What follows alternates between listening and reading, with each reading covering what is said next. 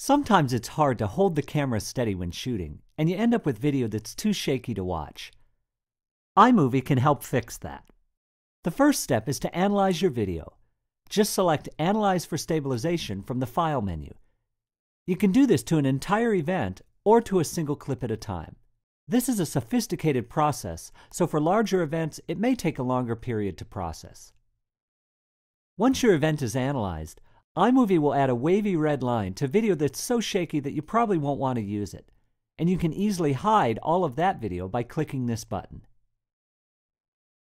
For all the other video in your event, as soon as you put it into your movie, the video will automatically be stabilized so it looks nice and smooth. If you want to adjust the stabilization, you can do that by double-clicking the clip and then adjusting this slider. The further left you drag, the less stabilization iMovie will add to the clip. And by unchecking this box, you can turn it off altogether. iMovie can help smooth out shaky video so that you can still enjoy and use it in your projects.